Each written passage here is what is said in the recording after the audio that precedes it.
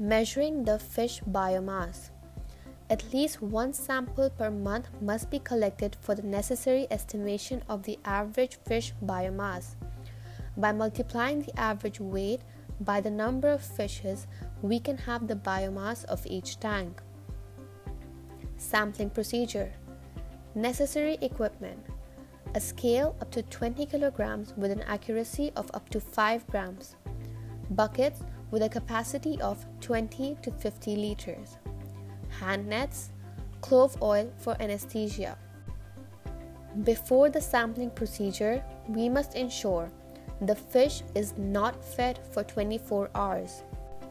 The oxygen levels must be maintained above the safe limit, that is 4.5 parts per million or ppm. The oxygen diffusers should be checked and cleaned if dirty. All the required equipment should be washed with fresh water.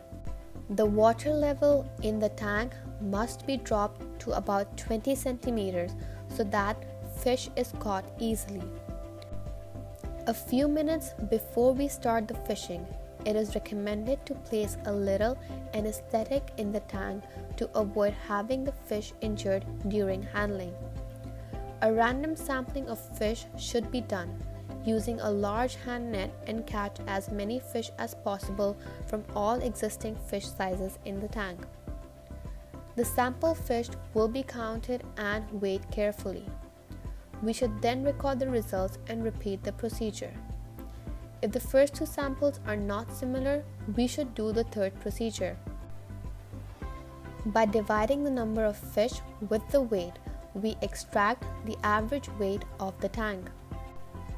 By multiplying the exported average weight by the total number of fish existing in the tank, we get the biomass of fish at each tank. The average weight multiplied by the total number of fishes is equal to fish biomass. After knowing the fish biomass, we can calculate the necessary amount of fish feed for each tank according to the fish size. After this, we need to estimate the time required for the fish to be ready for sale and also estimate the oxygen requirements for each tank. We need to apply fish size classification when the population is not homogeneous.